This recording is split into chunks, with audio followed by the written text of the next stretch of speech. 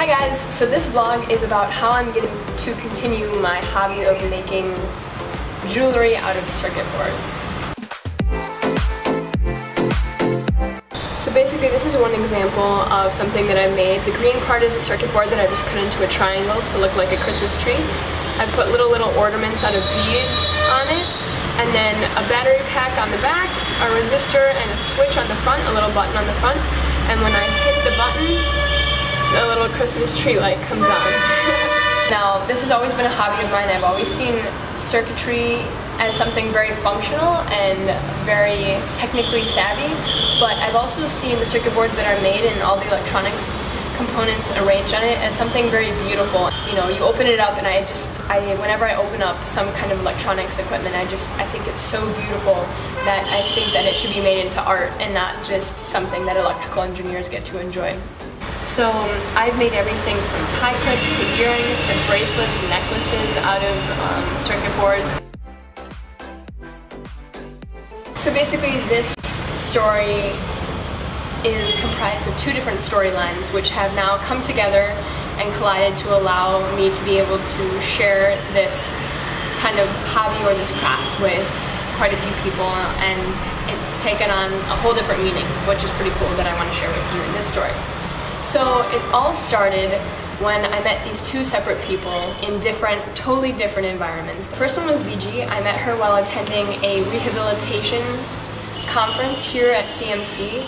I was learning about some research that was being done in an area that I was interested in, and during the coffee breaks I went out and was milling around, and people were selling a lot of like CMC apparel and such for people that were visiting, but she was also selling these little handicraft things, some earrings and necklaces, bracelets, different types of jewelry, and I was really interested because she said that this jewelry or these handicrafts are made by these gypsy women that come to her home twice a week. Basically, the women who live in this community don't have a stable means of income, and what she does is she invites any of them who want to come to her home, and she teaches them little handicraft skills. And instinctively I asked if I could come along and just see how things are done, and she's like, yeah, please. Actually what we did was the next week after church I just came home with them and we had lunch together, and she showed me everything that they make, and I was so stoked. And she asked if there was anything that I would want to teach them. So immediately ideas started turning in my head, and I said, trust me when I say by the time that I arrive on Monday I will have some ideas. So basically what I decided to do was to take this thing that I had started back in the US, which is making jewelry out of circuit boards or recycled electronic equipment. And I was really excited because I thought that this would be cool because we could get either the campus involved or the bioengineering department involved to supply us with old or unused circuit boards. And I also began finding old boards in my lab that I was able to use. I cut these circuit boards apart with a hand tool called a Dremel. It's just like a rotating blade that I can cut the circuit boards into different shapes, and then I can make it into necklaces or bracelets or earrings or tie clips. Those are the kinds of things that I've experimented with. So I found a Dremel here on campus from a friend, and the only problem was that the motor on it was really weak. I give the analogy that trying to cut the circuit boards with this Dremel was like trying to shovel my driveway with a spatula when there were 6 inches of snow. And despite these drawbacks of the Dremel, the Gypsy women were so excited to try it out.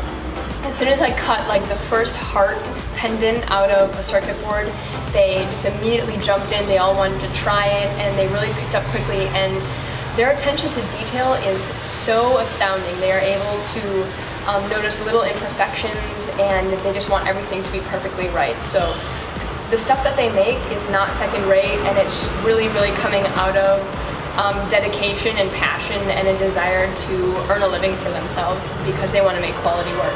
So they were picking this up really quickly and getting really on board, but really the holdback was this Dremel.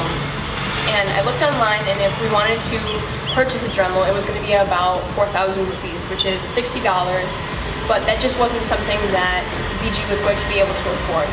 While this handicraft probably would be here while I had the Dremel, once I left, it was probably going to be something that would disappear. Meanwhile, while I was meeting VG and working with the Gypsy girls, I met this pastor named Theo. And basically Theo runs 10 children's homes in the Chittoor area, which is about an hour away from here.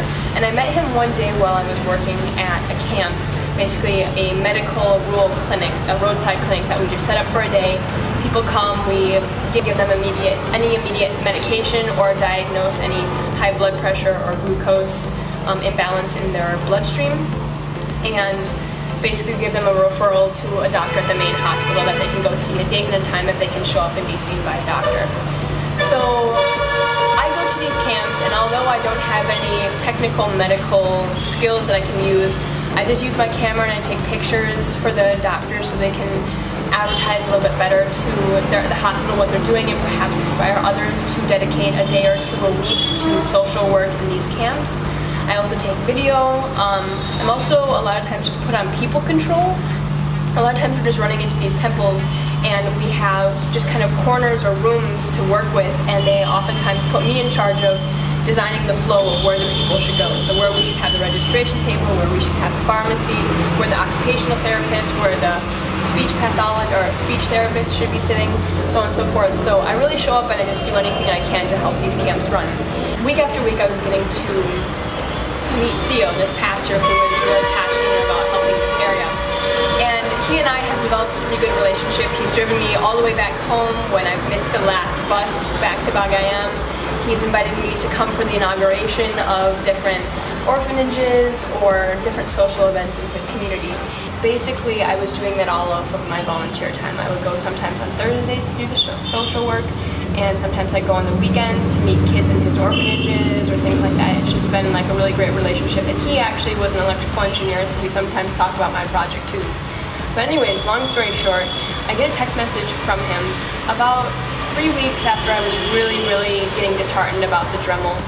And he's like, hey, so my church has really been praying and we'd really like to give you a scholarship to acknowledge all of the work that you have been doing here. So it's only 2,000 rupees, which isn't a lot, but we want to give it to you as more of a thank you rather than a financial support. And so my first instinct was like, absolutely not. I'm here on Fulbright. Like, Fulbright more than enough pays for the expenses that I have here. So I just won't feel right taking the scholarship. So immediately, just very respectfully, I was like, thank you so much. I really appreciate your church's intention and the thoughtfulness you have. But to be honest, like, my scholarship covers everything that I need, so I would much rather have you guys use it towards something, some need that you have in your church. Because if you don't know how much 2,000 rupees is, it's about $30. So even though it seems not like a lot, by Indian standards it can do a lot. Because I was talking with him, and for 5,000 rupees a year, I think they can buy enough rice to feed all the kids in their children's home and all their parish members after church every weekend. So I'm like, 2,000 rupees is a lot in terms of what can be done here. So I just tried to politely refuse. And he was like, no, it's not about the money, it's about wanting to honor you and to show you that we really appreciate the work that you're doing with our church and our community. So please, if you would be willing, please accept this small gift. So he was asking if I would take this $30 scholarship every month. And so he said, you know, if you don't want to use it for yourself, we'd much rather have you use it towards some need that you see in the social work that you do. So if there's something that you think really could benefit from these 2,000 rupees, like, we want to give you the means to really have an impact with the social work that you do.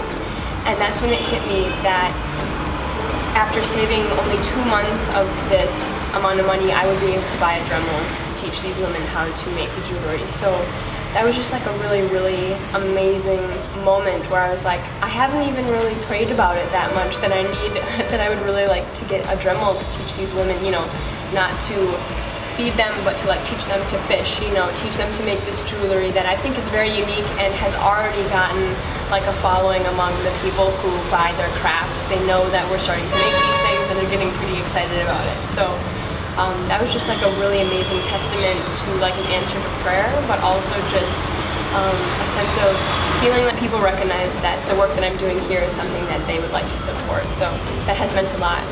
But I'd like to now show you some of the jewelry that we have made with the women. A couple couple of shots that I took working with the women, as well as one piece of circuit board art that we have made recently and are beginning to sell, and we'll see how well it goes over the Christmas season. But otherwise, make sure that you like this video. You can subscribe right here if you want to check out more, follow along more with my story being here in India.